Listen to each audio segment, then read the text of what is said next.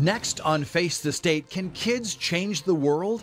What began as anger over the school massacre in Parkland, Florida, led to a walkout of students across Connecticut and is now moved to Washington. Our coverage of the March for Our Lives is straight ahead with Susan Raff talking to local demonstrators in the nation's capital who made the trek. What do the students want? We're joined by 3 school presidents: Tori Chandler of Ellington High School, Naisha Rivera of Wilbur-Cross High in New Haven, and Chase Jeter of Hall High School in West Hartford. Our flashback: 25 years ago this spring, the NRA came to Hartford to fight lawmakers on gun control. It's all right now on this special edition of Face the State this Sunday morning, March 25th, 2018. From Eyewitness News, Connecticut's most watched local political program, this is Face the State. Good morning, everyone, and thanks for joining us. I'm Dennis House. This has been a history-making weekend across the country, and here in Connecticut as young people are demanding stricter gun control from their lawmakers. March for Our Lives events were held all over the nation and our state. The biggest in Connecticut was in Hartford, where more than 10,000 people crowded the Capitol lawn and Bushnell Park to call on their elected leaders to act now. Some came by bus, most of them carrying signs. The demonstrators seemed to be from all age groups, and many children, teenagers, and college students were there. Speakers included Connecticut Senators Richard Blumenthal and Chris Murphy. Several candidates for governor were also taking part in the event there. The biggest rally was held in Washington, where 500,000 people turned out. Channel 3's Susan Raff is in the nation's capital for us this morning. And Susan, good morning to you. Good morning, Dennis, from a chilly nation's capital. It's quiet this morning, but as you said, there were a lot of people here. I think they're estimating the crowd maybe could have been as much as 800,000 in the march yesterday, the March for Our Lives. And keep in mind, it was just organized possibly 3 or 4 weeks ago, and they managed to get that many people here. There were quite a few people from Connecticut. In fact, the Sandy Hook Promise and Newtown Action Alliance brought in about 7 busloads of people. So we're talking maybe 400 or so. They had a very strong presence here. They organized quite a bit to get people here. We also met some people from Parkland, Florida. This is very raw for them. They feel in some way they're part of a club that they didn't expect to be part of. We actually had the chance to speak to a teacher from Stoneman Douglas High School who was there that day. It's hard for him to talk about it, but he says that he's very proud of his students. He feels that what they're doing now and speaking out will energize this movement and keep it going forward. As you know, many of the people who took part in this march, they want to change. They want to see gun laws changed, but that doesn't necessarily mean that they want guns taken away completely. 97% of average Americans, even the majority of NRA members, want a 100% background check all the time. Private gun sales should be more regulated. Over 60% of Americans want assault weapons banned or at least heavily more regulated. I mean, it's a non-issue, and this doesn't happen everywhere else. It's so frustrating and it's so heartbreaking, particularly for those of us from Connecticut and from Florida and from these places where we're feeling it so viscerally, and the change is molasses slow.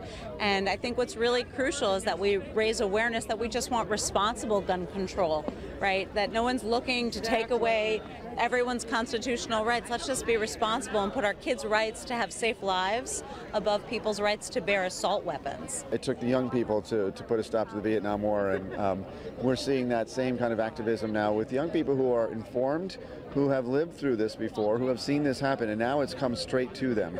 And they're not going to take this lying down, and they're going to demand the change that they want to see for their own future.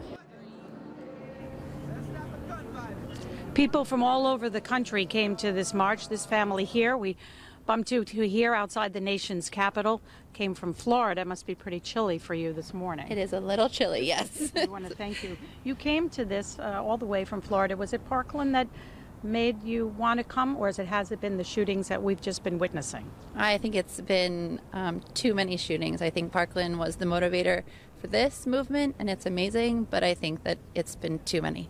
As a parent, you have how many children? This is my son, and these are our cousins, brother and sister-in-law.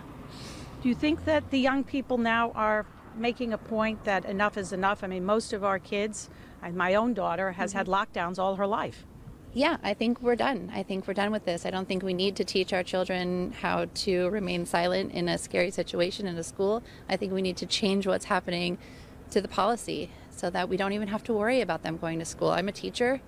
You know, this affects me in my classroom. Those are my kids too.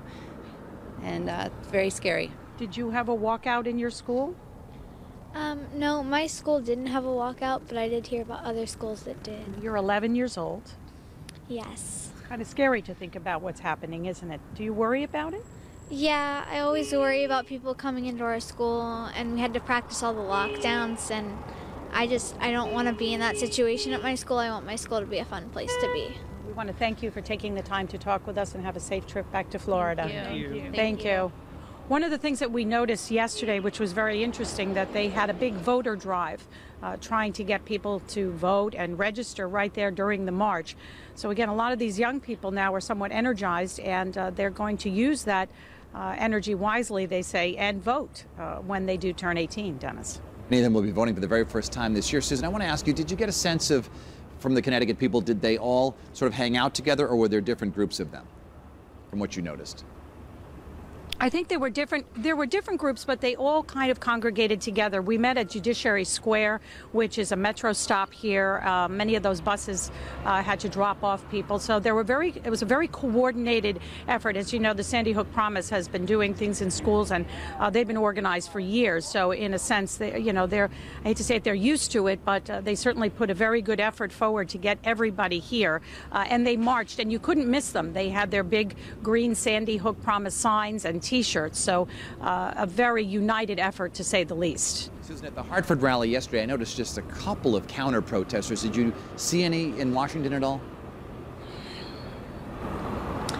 Not too many. I do know that there was a pro-gun rally at about 9 o'clock in the morning, a very small one. We're told it left the Trump Hotel here in Washington, D.C., but it was very small. We really didn't see any protests at all, although we did see people with signs that said "gun sense."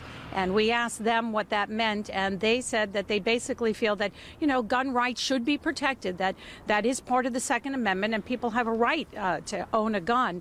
But there are also people who feel that assault weapons, specifically the AR-15, should not be legal. And as you know, it is not legal in Connecticut. Susan Raff, thank you, in Washington for us this morning. We've put your report from yesterday on WFSB.com if people want to check out your in-depth reporting from Washington. Thank you. When we come back, 3 local school student council presidents weigh in. And we invite you to take our poll right now on the Channel 3 app or WFSB.com. Do you think the March for Our Lives will change anything? We'll be right back.